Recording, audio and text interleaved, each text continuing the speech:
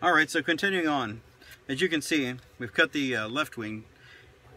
Size-wise, you want it to measure up about as close as you can get it.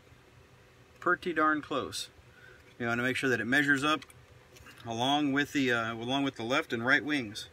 So what we're going to do is, after we've trimmed this thing, we're going to position it where we leave ourselves just about a thumb's worth of board in the middle, and that will serve a purpose here in a second. Keep in mind doing the same thing, turning the words down, because remember they need to face the same direction as the other ones. You measure about the same distance. Put a little pleat inside of there.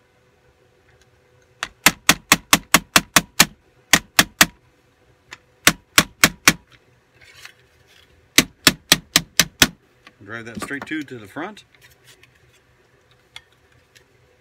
You can go ahead and fold that one over too. And then this outside one.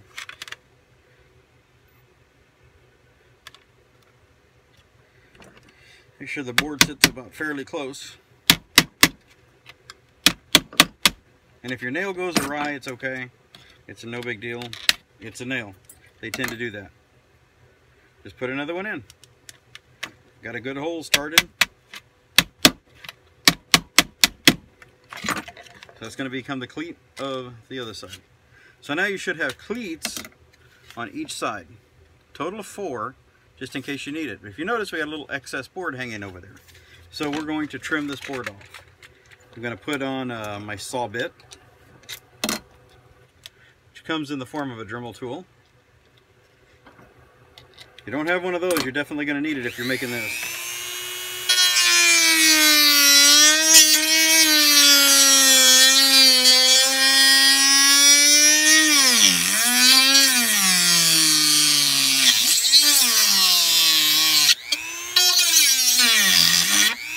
Alright, trim that thing off really, really well.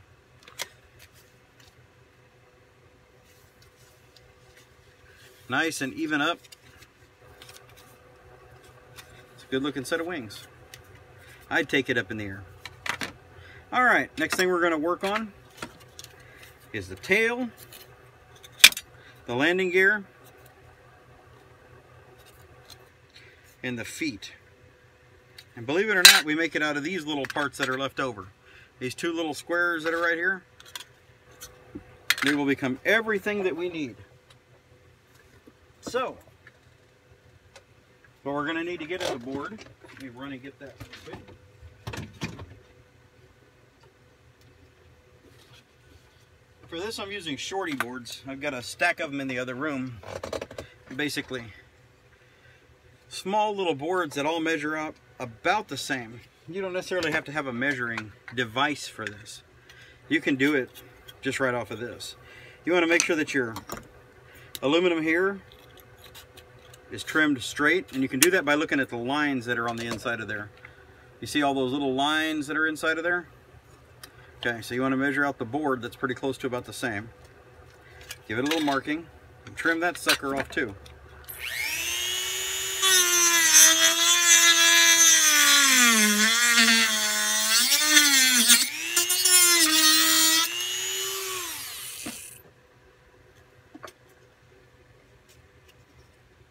Alright, once that's trimmed off, we're going to put our board inside of this aluminum.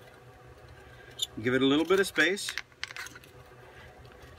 Make some creases and fold it over. And man, looky there, we're making a tail. A tail of an aircraft that I'd be proud to take up myself. Okay?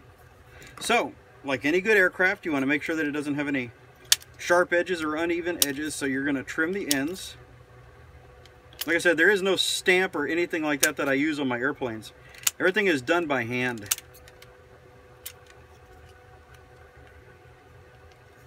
It's literally a crafted creation.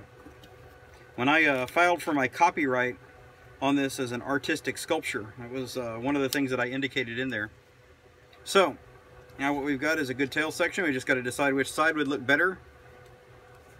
And I'm a big one for markings. That's got the recycled symbol on it, which is what Prusen Studios is big into, is recycled art. So we're going to use that. We're going to make that the upside. So we're going to put a cleat on one side of the tail, down here on this end, fold it over, and we're going to put a cleat on this other end.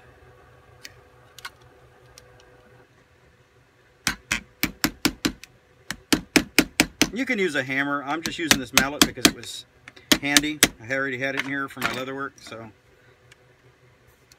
fold that over. So basically what we've made is the tail section, tail wing section. Main wing, tail wing. Just like that. All right. Now this other little piece of aluminum right here is actually going to become 3 pieces. And I look for the markings, like I said. So this is going to become the tail. You're basically just cutting it in half, or pretty close to it. When you cut it in half, you want to give it a nice little fold. Even up the edges right there. Kind of shore it up with your pliers, so that when you fold it, it comes out more or less straight. Now we're actually going to put a piece of steel in this to strengthen it up, because aluminum is traditionally not a stout metal, but it works for what we're using it for. So you fold it, give yourself a good angle cut, trim it and clean it up. Voila! The tail of your airplane. Okay, so that's going to sit right there. You've got this last little piece that you're going to cut literally in half. Okay, so once that's in half, you lay one on top of the other. It should come close to measuring just about right. You're going to take these 2 pieces, one at a time, and fold it over. When you fold it over, you're going to try to make it as even as you can. 1,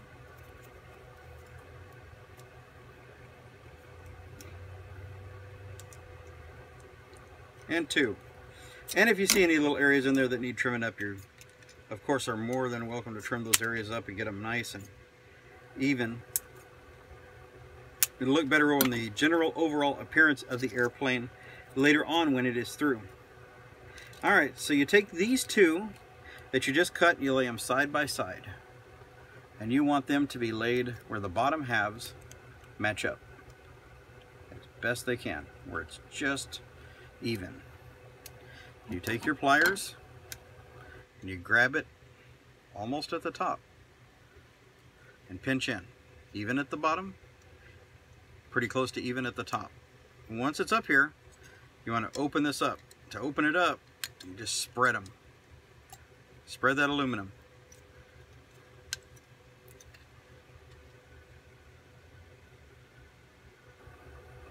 And what that does is it'll make 2 even shaped legs. These are going to be the actual landing gear of the airplane. And once you get them there, you can trim them up a little bit on the edges, take off the sharp edges. One of the things I definitely like to do. I know my customers don't like to be poked.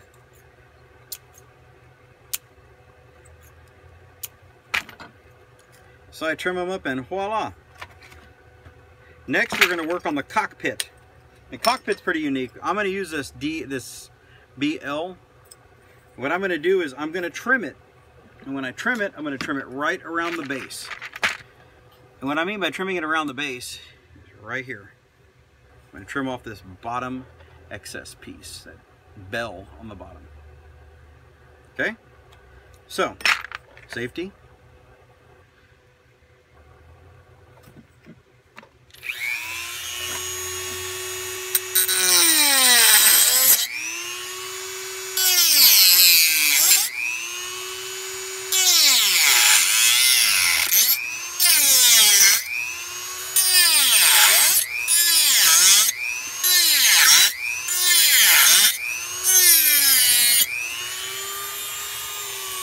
Doesn't actually take much to get that bell off of there. And then what you want to do is take the center of the BL, give it a little marking,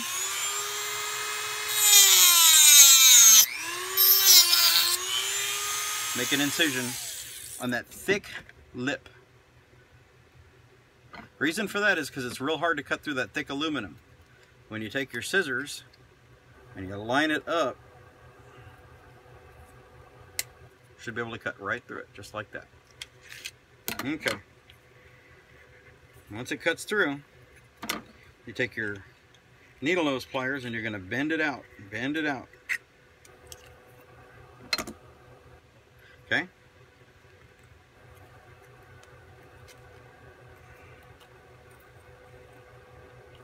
Remember, it's aluminum, so you can kind of shape it. You don't want to bend it too much because it needs to kind of stay in its original form.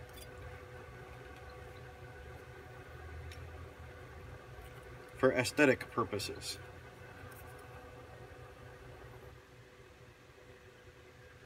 You see what I've done? Alright. What we're going to do from here is straighten out the sides.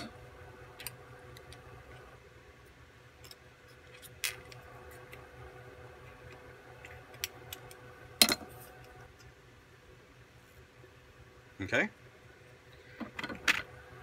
Trim the bottom, the base. That way it's nice and even and it sits flat.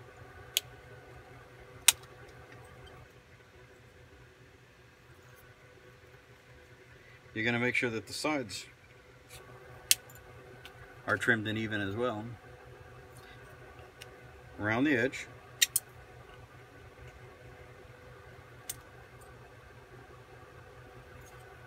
Take off this point.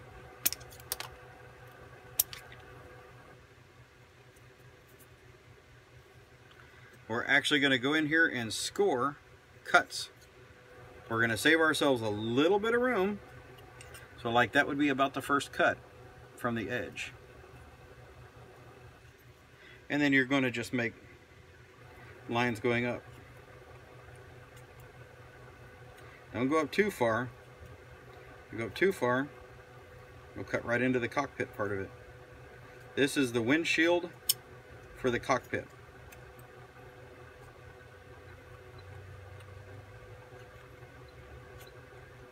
You want to make it pretty close to the other side so that it can even up.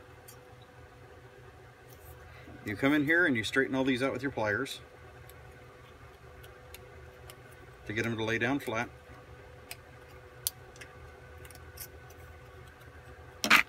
You're going to give yourself a little bit of a bend, but not much on each side, to kind of puff it out a little bit. Then I have to use, I know, Dos Equis, but it's the bottle aspect of it. A bottle to push these things out. And this bottle is actually pretty close to what the other one will be like. So when I get it to sit down, I'll push it down on there and get these little spears to separate out. So that it puts a little kink in it, so that it sits on my aluminum bottle a lot better. Okay? Simple, simple. Now, we're going to have to tap a couple of holes into this. That I've actually got a board that I use. These will be the screw holes that hold it onto the fuselage.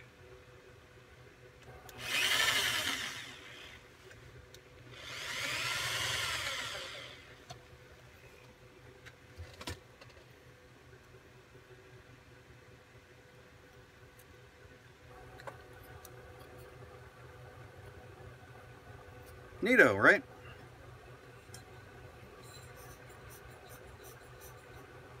This is where we can also start looking at our main body of the bottle. Move some of this other stuff out of the way. The main body is actually going to sit like this. And that's where you do it. That's what that 1-inch thing is for. So you're going to set the bottle there. When you set the bottle there, you're going to line it up how you want it. Mark where you want the cockpit to go. And the cockpit is a simple cut.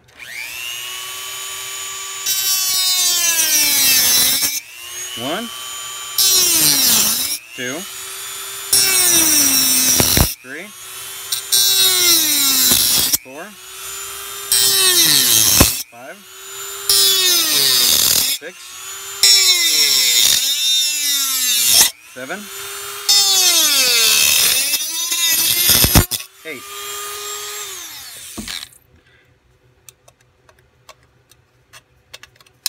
Don't throw that piece away. We're actually going to use it. Now, to get the cockpit smooth, we're going to put a series of lines.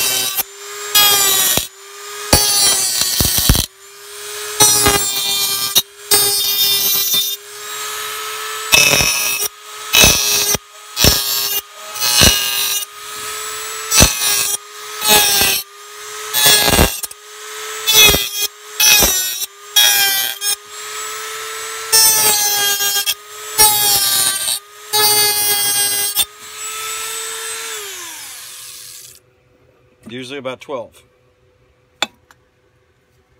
So from about here back, we're actually going to push them down.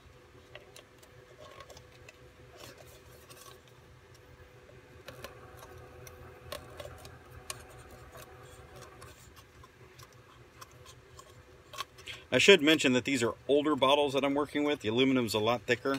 The modern bottles, unless you find the old style, modern bottles are thin. They're too thin to do this with. So it usually messes the newer bottles up. That's the cockpit. And just like any cockpit, it has to be lined up really well.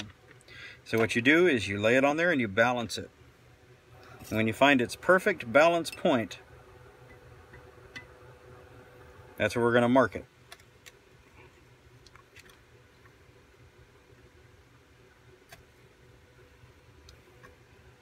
The mark is simply just a sharp knife. We put a couple of holes in there, and it punches a hole through to the wood. We take our drill,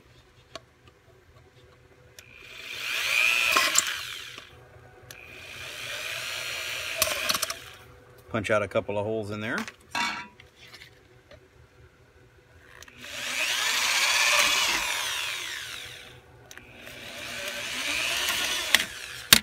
You want to make sure that you get your holes straight. A couple of holes through there. Okay? Now, you can take a couple of screws. And these are a box of screws that I actually get from Walmart, places like that. They all work pretty good, actually. And once you get your screws through there, the most important thing that you got to remember on this step of it is lining up the wings. And what I mean by lining up the wings is making sure you get the right side facing up.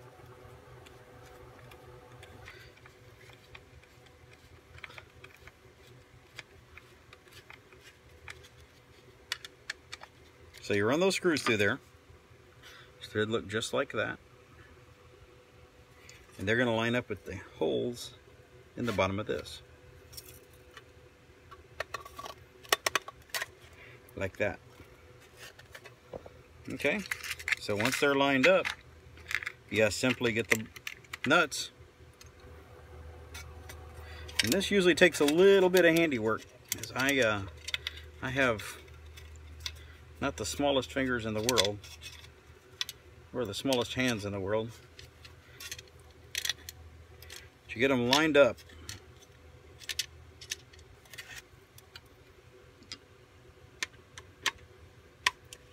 And you'll know when you get them in there, because it'll actually grip. Tighten one down. The reason you want to tighten one down is so that you can keep the wings straight. And it may seem strange, but you set it down. Number one, it'll balance. But number two, you can look at it against another straight edge and make sure that it's straight. Make sure that it is exactly where the wing should be. When it's lined up, you take the other nut,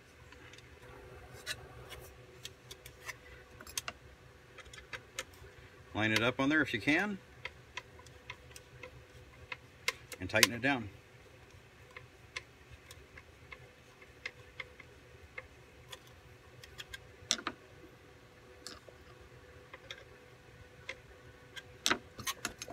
sometimes you may have to grip that nut inside of there, or a good set of needle nose pliers really comes in handy. And once you get them in there and they get lined up and locked down into place, you're starting to see it come together. This is where you can test the balance of it by flipping it around. It's like an airplane would fly with its wings.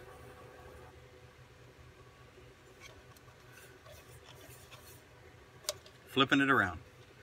All right, we're gonna go on with the next series.